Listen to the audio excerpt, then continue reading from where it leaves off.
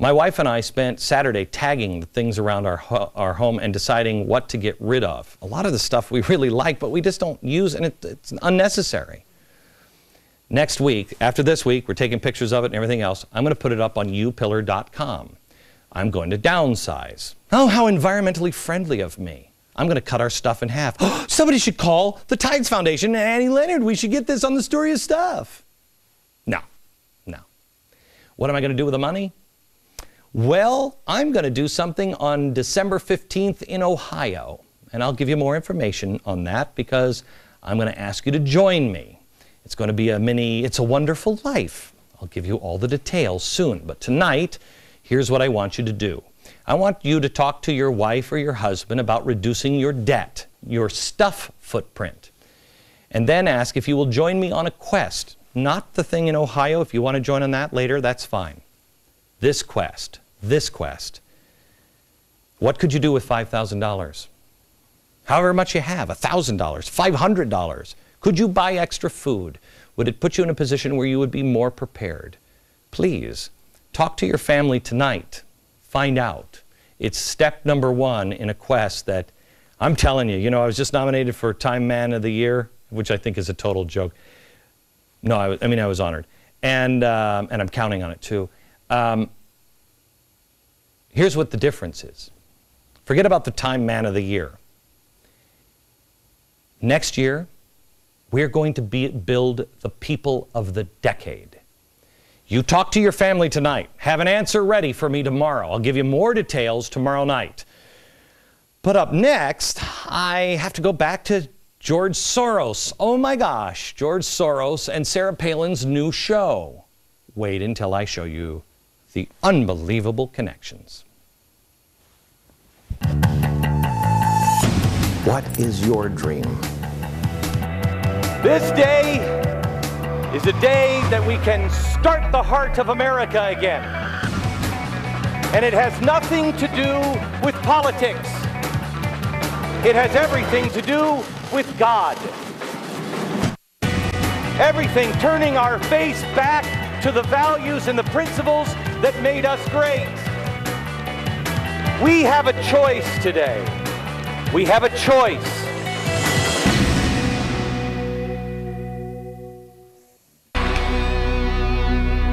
You're not going to believe this. There is another grassroots boycott. Yes, this time of conservative Sarah Palin's Alaska. This is a fantastic reality show which looks great. It's on the Discovery Channel. It started last night. This is Virginia. She's not actually in the... She's going to help me in here. Come on over here for a second. There she is climbing, and then she meets bears and everything. Well, Discovery is being targeted by environmentalists. Now, it's a grassroots boycott. It must be that regular Americans are outraged at Sarah Palin. Man! Well, the group organizing the boycott is Credo Mobile and Credo Action, which is part of the larger organization. Yeah, Credo Mobile and Credo Action. Now, the larger organization that they're a part of is Credo Assets. These groups focus on progressive philanthropy and activism. And they're also a mobile phone provider, which is great. So your phone calls go to help. Now, here's your first clue. Here's their complaint. I am appalled that Discovery Communications, do we have it here? The home of numerous eco-conscious offerings, has picked up Sarah Palin's Alaska. She hates bears. Sarah Palin's anti-nature crusade as governor makes her extremely unsuitable to host your show in the lineup. I urge you to cancel the show before it airs. Well, the co-founder of Credo, he's just your normal guy. He's just like you, run-of-the-mill guy, who in his spare time helped co-found the Secretary of State project, which is really kind of a, oh, wait a minute, Secretary of State project? Wait a minute, that's, hey, wait a minute, that's Spooky Dude again. What are the odds? What a small world it is here. Credo also donates money to various causes. Let's take a look and see what they fund. Well, first, they fund Media Matters. George Soros, small world. They also do the Center for Constitutional Rights, which is also George Soros. The militant group, the Ruckus Society. George Soros. They also teamed up with the Color for Change, or Color of Change, which is fantastic, run by former Van Jones. Van Jones, of course, George Soros, and he was also formerly with the Ella Baker Center, which is partially funded by Credo. And George Soros, yes, he's there too. Isn't donating money just fun when you play it like this? Oh, by the way, this guy also sits on the board of Social Policy Organizers Forum Board with Wade Rathke and Drummond Pike. Drummond Pike.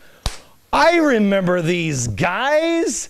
I remember Drummond Pike and Wade Rathke. How do I remember them? George Soros. That's right, in the Tides Center. And that's great. Oh, also Andy Stern is on that board. And you have the picture of, yeah, he's... It's the same group of people. So very grassroots. There's your grassroots boycott of Sarah Palin's Alaska on Discovery. So organic, so pure. May I just point out that it was on the air yesterday, which means it failed badly. I mean, really super. Gee, Wally, another super depressing failure for George Soros and his evil buddies. Golly, gee whiz, George. Why not donate some money, to maybe like a worthy cause? Maybe give it to somebody in need. You know what I'm saying? Instead of burning it with these guys. Because, golly gee, when Mom finds out, she's going to be awfully mad that you're hanging out with spooky evil dudes like these guys. Gee, Wally.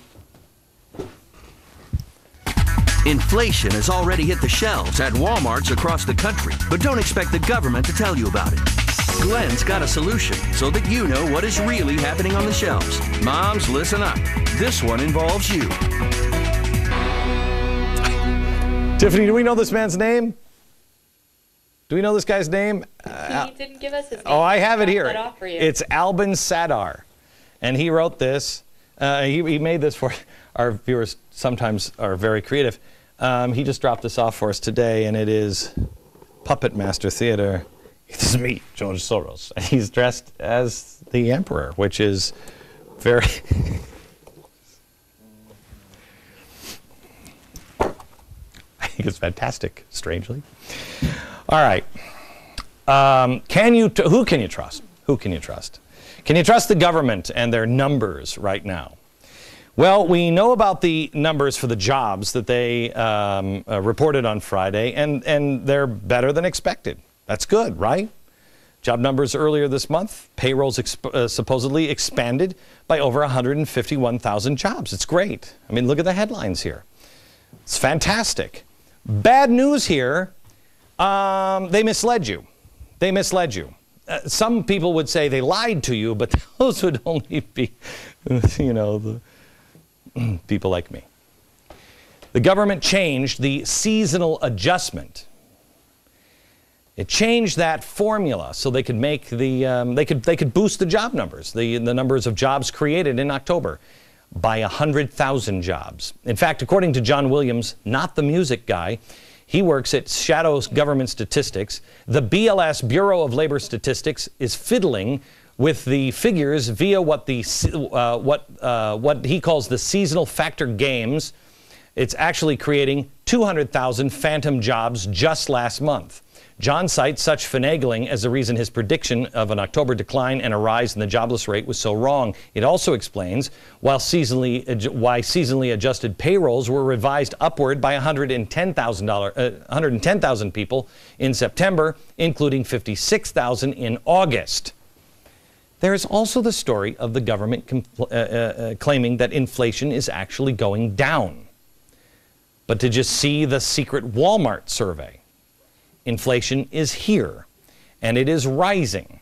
The survey showed a 0.6% price increase in just the last 2 months alone. At that rate, prices would be close to 4% higher a year from now. That's double what the Fed's mandate says. What it means is you could be paying $5.50 a gallon at the gas pump a year from now, And the government will be telling you that gas prices are down because they're playing with the numbers. They always do. We want you to know the truth, but how do we get the truth? I talked to a couple of people this weekend. We've enlisted asamom.org and 912superseniors.org to be our inflation watchdogs across the country. I want to know what's happening in your area. They're going to be checking the prices on the grocery store shelves of the products that you use every day and reporting on inflation weekly so you can do your own homework and be part of the solution. If you want to be part of those groups, if you want to help, we could sure use the help. We'd love some eyes and ears out in the grocery stores and at the gas pumps. You be part of the solution, not part of the problem. Check those sites out. Back in a minute. This week, not only the problems, but the solutions. Solutions all this week. Tomorrow, history you never knew that will blow your mind. Also, later this week, food storage. And then on Friday, we started something about the trilogy of holidays last Friday. We're going to work on Thanksgiving and gratitude. You don't want to miss it. Until then, we'll see you tomorrow from New York. Good night, America.